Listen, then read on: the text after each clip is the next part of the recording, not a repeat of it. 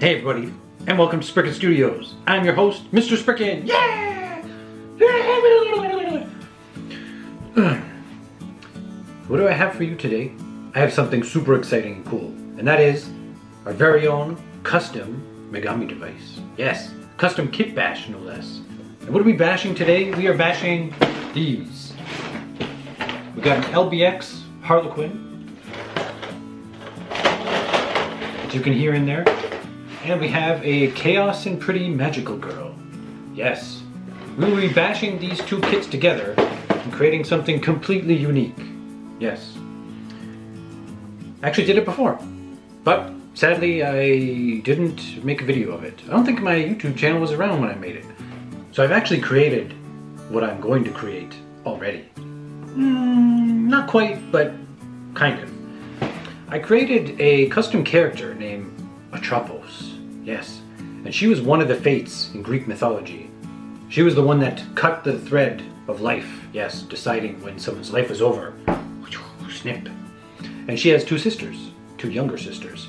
One of them is Lachesis, and the other one is Clotho, yes.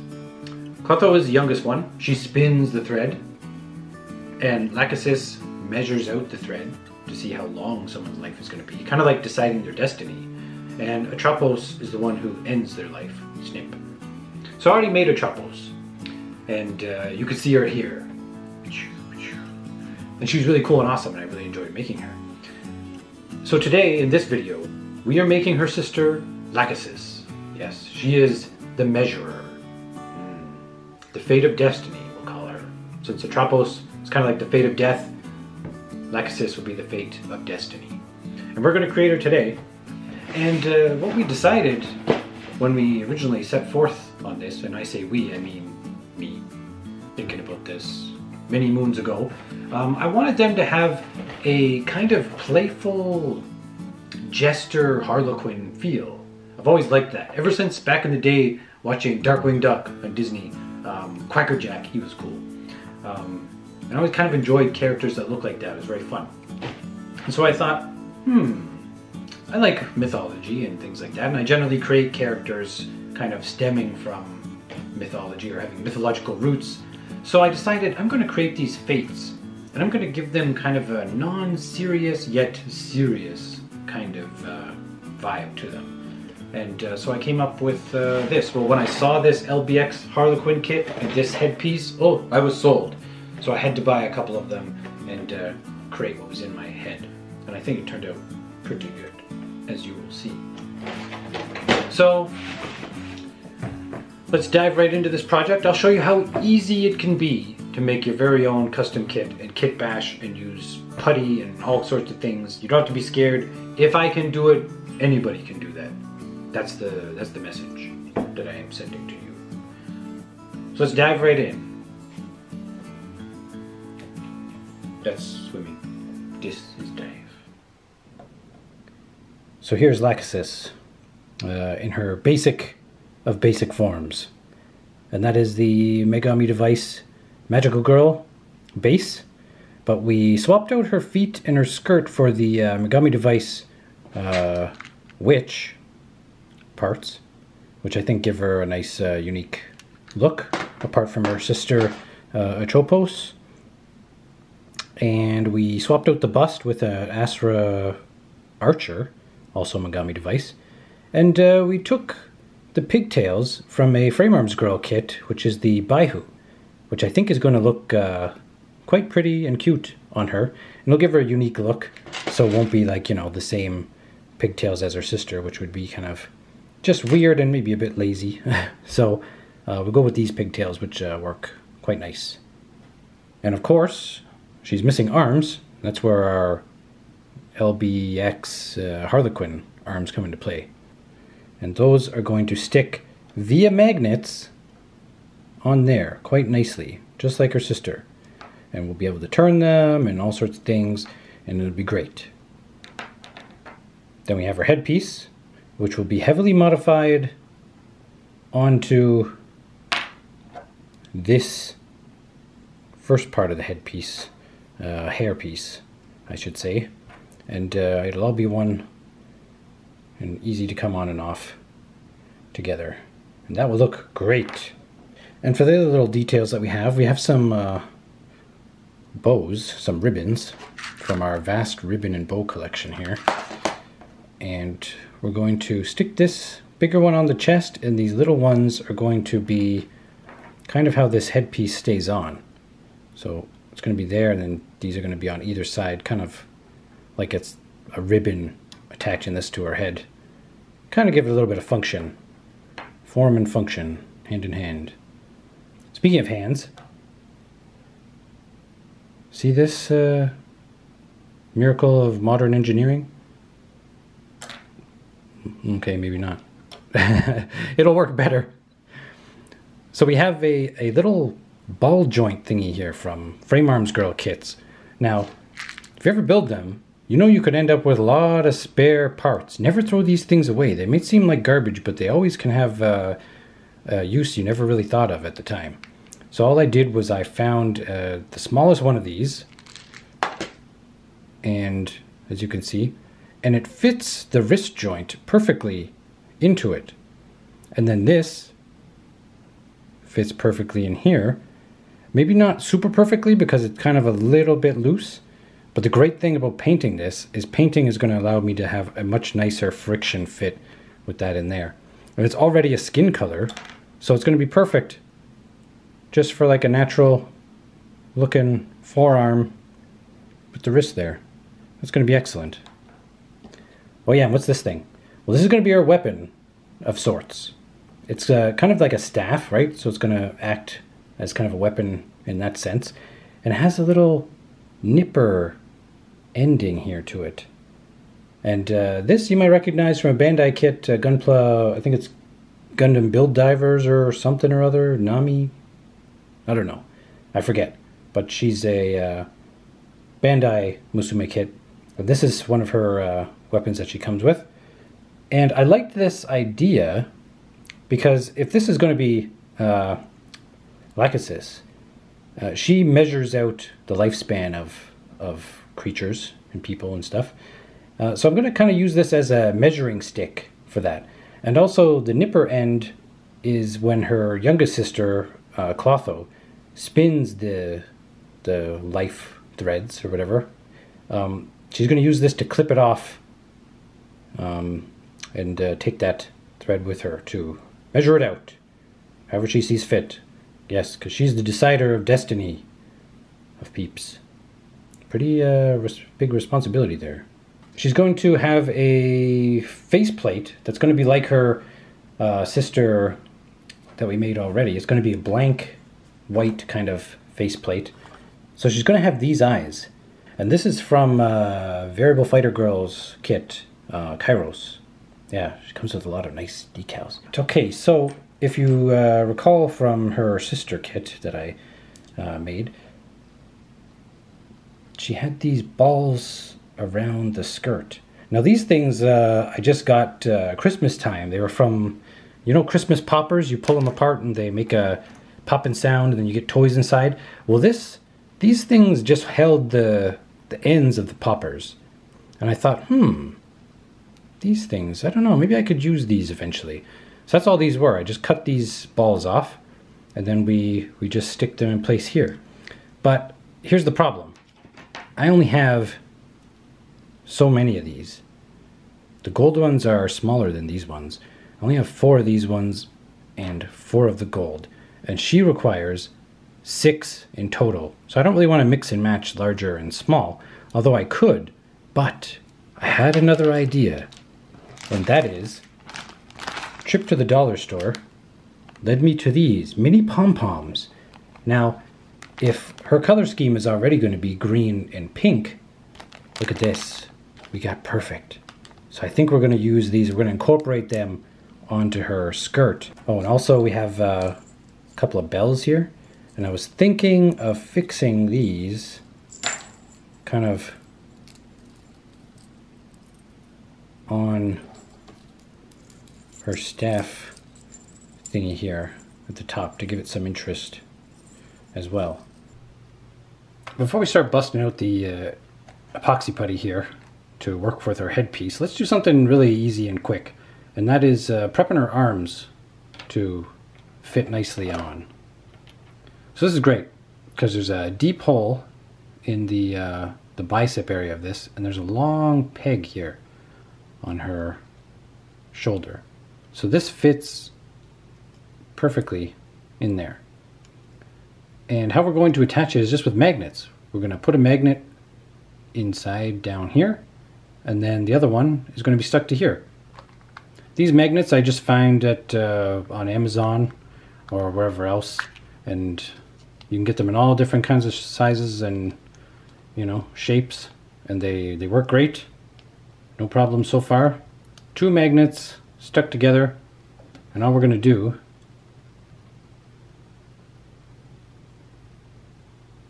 is we're going to line it up, and that's how much we're going to trim off of that peg. So then we stick one magnet to whatever's left there and drop the other in the arm. It's going to be perfect. And I'm just going to glue them in place with this Gorilla Glue. It works excellent, never gives me any problems, things stick fairly well. So we're going to do that. Now, rather than just glob the glue in there, which would make a bigger mess and require longer drying time, we're just going to get a trusty toothpick, and we're going to put a little dab of glue on the end, and then we're just going to doop, dab in there, and then drop the magnet in. And there it is. Magnet inside, super easy peasy. So we have our headpiece, but as you can see, we have all this meaty connection points in there, and also some connection point here. And this is going to stop it from fitting flush, or fitting at all. So we got to start eliminating some of this.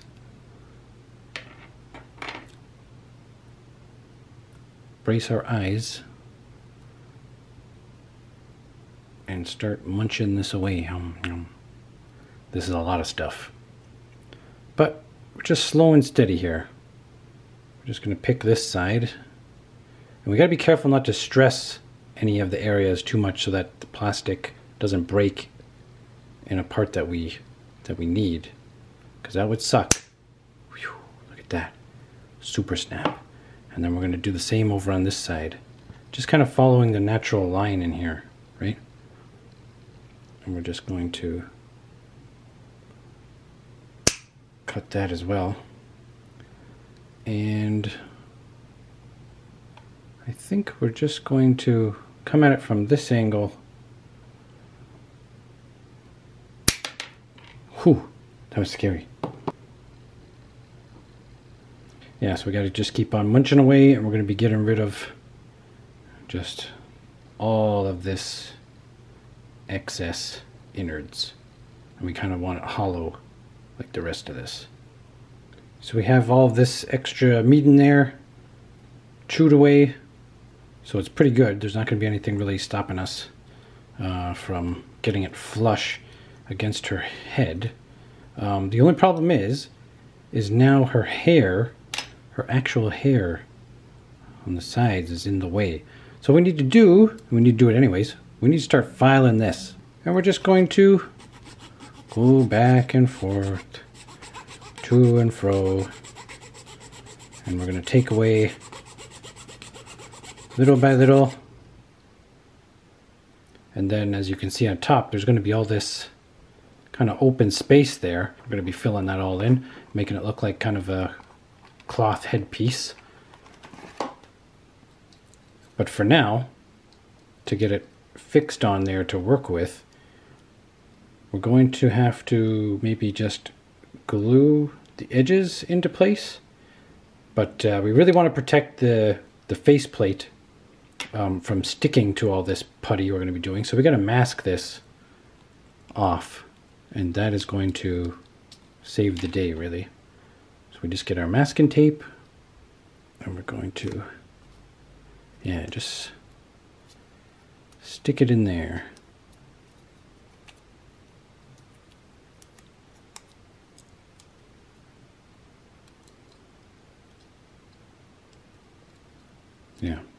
That's important because once we use the epoxy putty, if the epoxy putty touches this faceplate and then, you know, cures with this thing, the faceplate is going to be permanently fused with this and the hair, which we definitely don't want.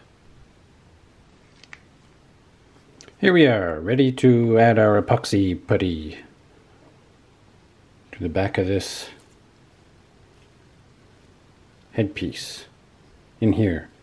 Want it to look like kind of like a little, I don't know, part of a mask or something that can be, you know, fastened to the head with some ribbon or what have you. So we're going to just build up this to the hairpiece as it could sit nicely as like a semi-hat type thing. Yeah. So we got our Tamiya epoxy putty, quick type, in equal parts here, and we're going to mix it up. And we have our water to make it a little bit easier to work with, and a toothpick for packing it in where we need, and also to kind of carving out some of the details in what will be part of this. Yeah. Okay. I'm going to try and do this with one hand so I don't muck her up.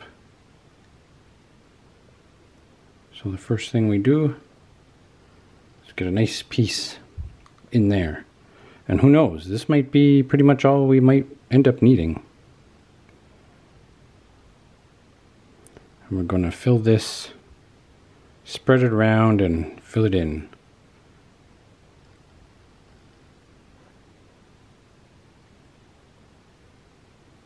So, as you can see, the headpiece has these detail lines coming over each section. We want to kind of continue that around back. See, right now the detail lines, I don't know if you can see here, they're flush in with this hollow bit. What we're going to do is we cover over this, we're going to build up a ridge with our epoxy putty, as you can see right here, so that the detail carries all the way around.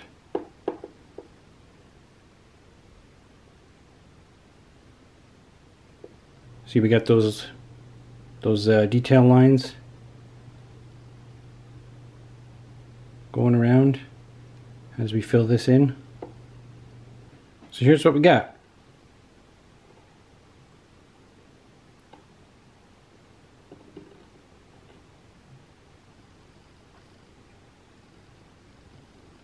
Got those detail ridges carrying over. We got some folds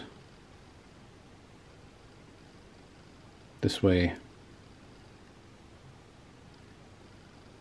This way it looks like a headpiece of some kind that's going to be sitting on there on top of her head. Okay, we gave her a bath. We did a few things here actually. I took my pin vise and I drilled a small little hole into the epoxy putty. And that is so that we can get our nice ribbon in there. The beauty about these ribbons is they come on the runner with this little nub on the back. And that's perfect for our 1mm pin vise. We just drill the hole and in goes our ribbon. Very perfectly. So that's excellent. And we did the same thing on her chest. And as you may or may not have noticed, I trimmed off some of her shoulder peg so that magnet could fit there. And then, watch this. Phoomp. Voila. Instant arm. I gave her a bath. All her parts are washed and clean and ready for priming. We also got her weapon here, and we found a little extra part from some kind of gunpla that I just glued there to keep our bells in place. And I think that will be okay. It doesn't stand out too much, and it looks like it could belong to this staff. Check out this awesomeness. We have her skirt here. And like I said, we got these little cool colorful pom-poms from the dollar store, and her color scheme is going to be green and pink. So we're going to vary it along each hole here. Green, pink, green, pink. Now take a look at this. So these magnets are like this little size. There we have it. As you can see, one is in there flush. They fit perfect. I love when this happens. It's one of the most fun things about customizing and working on things, is when things work out amazingly like this. And then what we're going to do, as you can see here, we take one of the pom-poms and we put a, I guess this is a sewing pin, straight through it. And then, once we have that, we are going to cut away. Oh, this thing's tough. We're going to cut away. Whoa! Dangerous! Wear eye goggles. There we go. Now, it shouldn't be noticeable at all. And then we have this side here. And what that's going to do is it's going to... Where's our magnet? There it is. Nope, that's not it. There it is. We're just going to go... Choop. Maybe I have to push that in more. But look at that! It's brilliant! And it's not going anywhere. We can... We can shake it. Ah! Yay, it's priming time! Look at all those pieces and bits. Awesome. And to prime, we're going to be using some of this fine surface primer, L. Yes, a Tamiya primer can for plastic and metal. Okay, she's all primed and ready to paint. But I didn't really decide on the color scheme. I knew what colors I wanted to use, but didn't exactly have the design down. So I moseyed on over here to the old tablet, took a picture of the kit that's already finished, not the one in pieces, but the Atropos, yeah. And I just kind of crudely colored over her, and this is what I came up with. Yeah, I kind of like it. It's like a very different feel, like a pajama type cozy feel, which I really like. Alright, before we jump into our painting time lapse, let's take a look at the color palette we're working with here. So, first off, for her hair, we have this nice orange and yellow, and they are from these Mr. Hobby character paint sets. So for the blonde, we have CP01. That's this nice pastel-y looking blonde. And then for the pre-shading that we'll do, it's this CP12. And that is a nice pastel orange. And for the clothing, we have a nice green and pink, also from these, which is CP02 right here, and CP09 right there. And on these colors, as you can see, we have some crudely painted on stars on the pink and some circles, white circles on the green. And we're doing those details with Citadel black paint, Corvus black, hand painting that. And for the circles, we're hand painting with this Army Painters War Paint matte white. And for the rest of the white on her, well, her faceplate mask thingy is just going to be a gloss white, number 1. And the rest of her clothes is going to be 62 flat white. And then her gold trims and details and such. I guess it's not really gold. It is brass. Yes, Mr. Color Brass.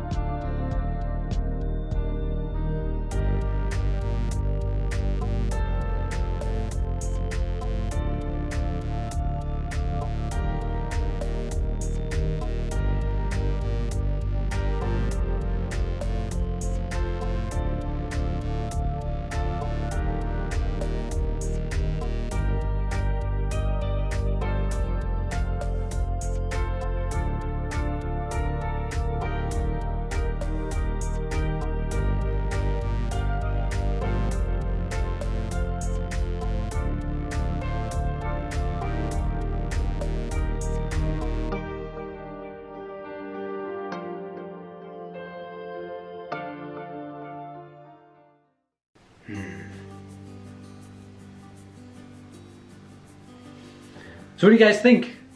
I'm so happy with these. They look so cool, and they have such a different feel about them and personality. Now, I learned a lot from creating Atropos first, and that translated into helping me create her sister Lachesis to be even better. But I will say this, the magnets I used for her arms, the same ones as these ones, they could be better. They're Amazon magnets, so they're not the strongest things in the world. They do the job for a lot of these things, but I wish they were a bit stronger. So I do have some stronger ones coming on the way to test them out. But these still work. I also realized, what else did I realize? I realized some things. Masking is still a pain in the butt, but very necessary. Yes. I'm really happy with the separation I did with the masking here, and also painting her legs in pieces. Usually I want to try and cheat and keep as many things together as possible and just paint them that way. But with her, I really wanted a clean line, and I knew I wouldn't be able to achieve that hand painting. As you can see with the stars on this girl's clothes, they're very kind of blotchy and stuff, but it kind of, I can get away with it because when there's so many, your eye doesn't really tend to focus on one here or there. It takes it in as a whole, so it kind of works.